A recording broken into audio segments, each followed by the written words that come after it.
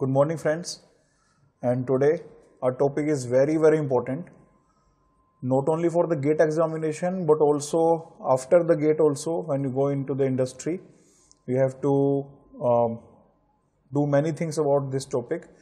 The topic is from the subject known as Process Dynamics and Control, PDC, and many times there are questions in GATE from this topic, and very few information is provided in the book. Very few information. The topic name is from the control valve. The topic is from this chapter, control valve. You can find this chapter in the book named as Kufner, and the data is also given on the internet. And in this control valve, the topic that I want to teach today is the direct acting and the indirect acting valves.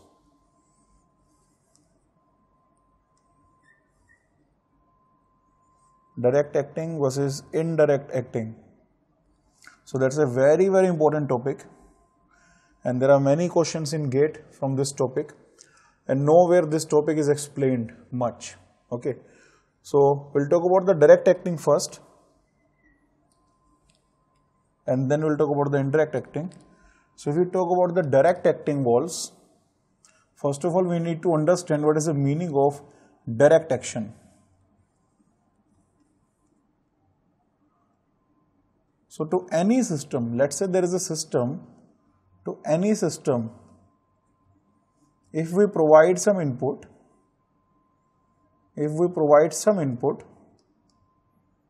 then obviously from this system we will get some output for sure. So at any given point of time, if we increase our input and we obtain the increase in the output, then the type of action is known as direct action. So the type of action will become the direct action. So direct action is very simple. If you increase the input, output will increase. That's a direct action. If you show anger to someone and finally you get the anger back, that's a direct action. So whatever is your action, the same is the reaction, that is known as the direct acting valves. So whatever is expected, that will happen. So that becomes the direct action. Increase in the input increases the output, and decrease in the input decreases the output. So that becomes the direct action. And if I talk about the indirect action, this is just the reverse. That means you get those things which are not expected. Like to any system, the same input is given, the same output is obtained, and if you increase this input but the output decreases, or if you decrease the input, the output increases, then the type of action becomes the direct action. The type of action becomes the indirect action. And the second action is our indirect action. And in the indirect action, to the same system, if we give some input, we get some output. Now, as the input increases, the effect on the output is not increase, it's decrease. And simultaneously, if the input decreases, the output will increase. So if you get the reverse action, then that type of action becomes the indirect action. So whatever you do in a positive way, if you get the results in a negative way, then the type of action with you is indirect action. And similarly vice versa, if you do the negative, you get the positive, then the type of action is the indirect action. So before understanding the nature of the control valve, we need to understand what is the meaning of the indirect action and the direct action. Now we need to apply this concept onto the valve. Okay, so by this we can understand the direct acting valves. So if we talk about the direct acting valves,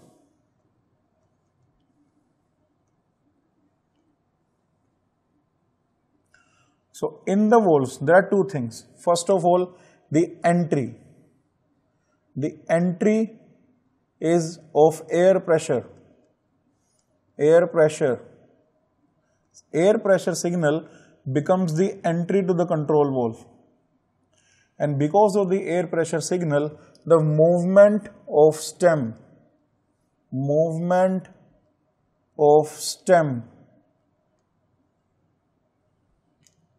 becomes the result. As air pressure increases, the stem movement changes. It can increase, it can decrease.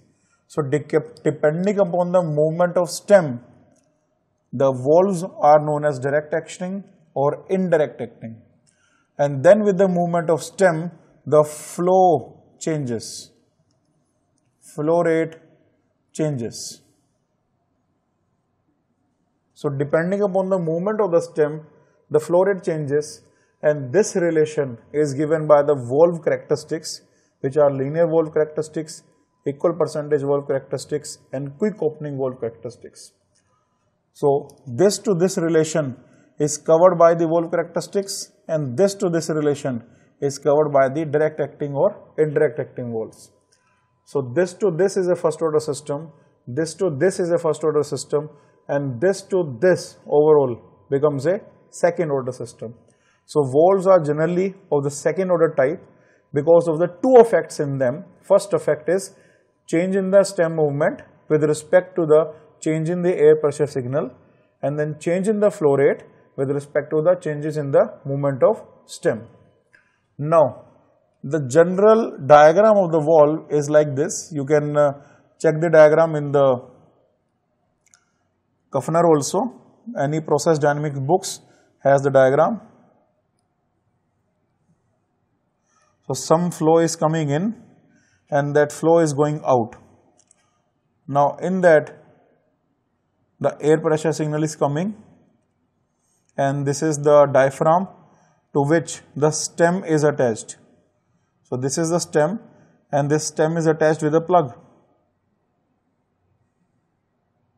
So that is a plug, this is the stem, that is a diaphragm, and obviously there are some springs attached to it.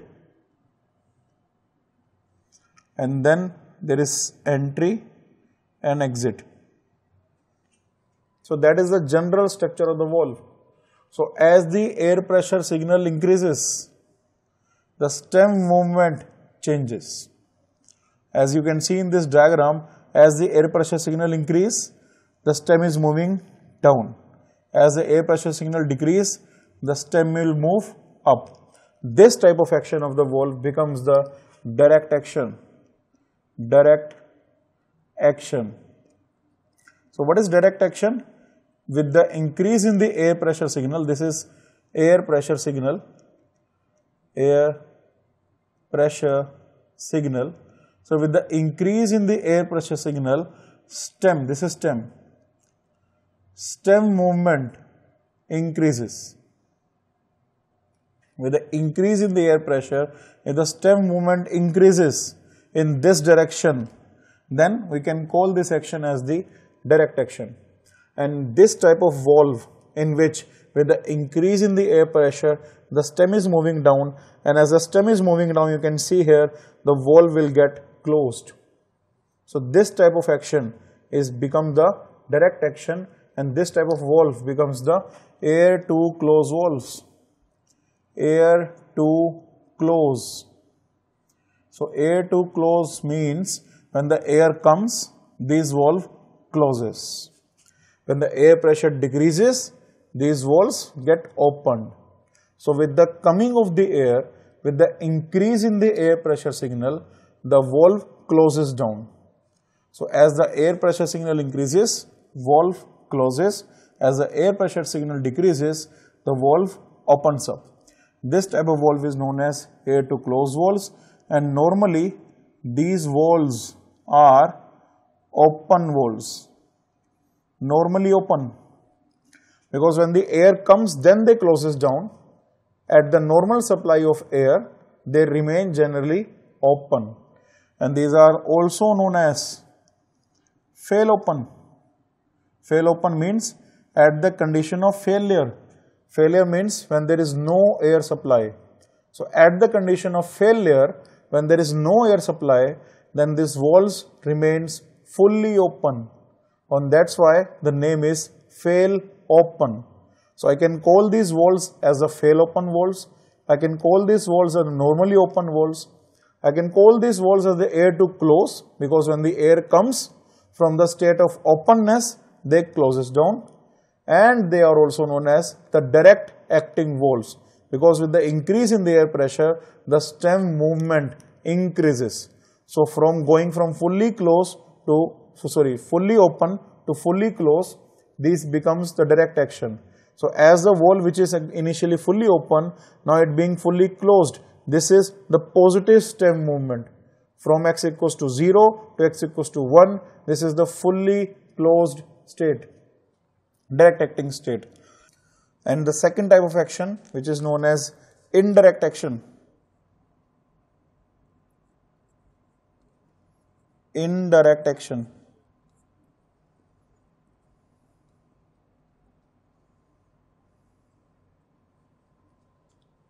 So in the indirect action, what happens?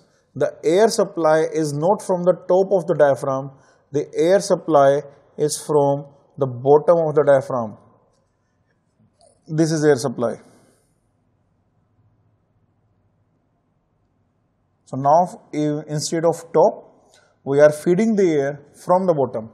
So as the air pressure signal now increase, instead of pushing the stem downwards, this air pressure pushes the stem upwards. It goes up. So now in the initial case, when the stem is moving down, we called this direction or this movement as the positive movement. But now as the stem is moving up, this movement relatively becomes the negative movement. And that's why I will say that with the increase in the air supply, the stem moves upwards, and that's why the type of action becomes the indirect action. Why? Because with the increase in the input, the output decreases. So this direction going up is decreased direction, and this direction going down is an increased direction. Okay, so indirect action valve, which becomes air to open valves. Why air to open? Because with the increase in the air supply, the stem is moving up, and the stem is moving up, it means it opens up and the flow can go. So as they go up, the stem increases on the upper side, which is negative direction, and the flow increases. So air to open, as air comes, stem goes up and the flow increases. So as the air comes, the valve opens up, and that's why air to open valves are known as indirect acting valves. They are also known as normally closed. Normally closed. Now what is the meaning of normally closed? Very simple, that in the case of increased air supply, the stem goes up and the valve opens up. But in the case of normal air supply, they generally remains closed. So if the air supply increases, they gets open, but when the air supply is nuntam, very less, then the stem closes down, remains closed, and that's why they are known as normally closed. And they're also known as fail closed. And why fail closed? Again the same meaning, that in the condition of failure means when there is no air supply, there is no air supply. In the condition of failure, this valve remains closed. Air आएगी तो open होगी. If there is no air supply, then this valve remains fully closed.